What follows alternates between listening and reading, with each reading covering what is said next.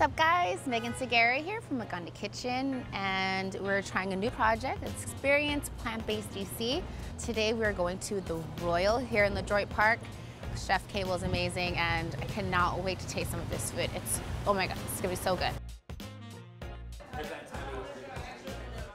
What's up? How are you? I'm good, how are you? Great. Everyone, meet Chef Cable.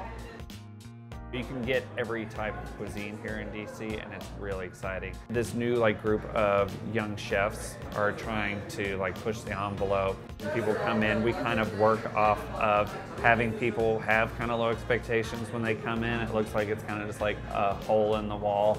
Having Jake and Alonzo make really fantastic cocktails for everybody, and we make really nice food that when it comes out, people are like, oh, it was unexpected, which is what we like to do. I love that I can go to dinner and I don't feel like I'm eating a collection of sides. And here, everything's like whole food. It's real food, and you're having to make it almost fresh every single day.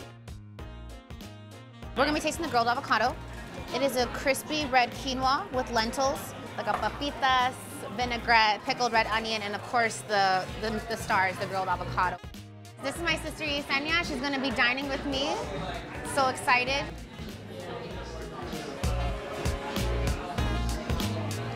Oh my god. As we've been here for this dinner service, we've made at least 15 of these in the first 30 minutes of dinner service. I think what makes this so unique for me is one is the dining experience. Everything is so beautiful, everything is so colorful. If you look, it's just, you can tell there's a lot of care, there's a lot of thought that goes into every single component. So here for Experience Plant-Based DC at the Royal, everything was so delicious. We're so thankful for Chef Cable and everyone here at the Royal. Cheers to the next time.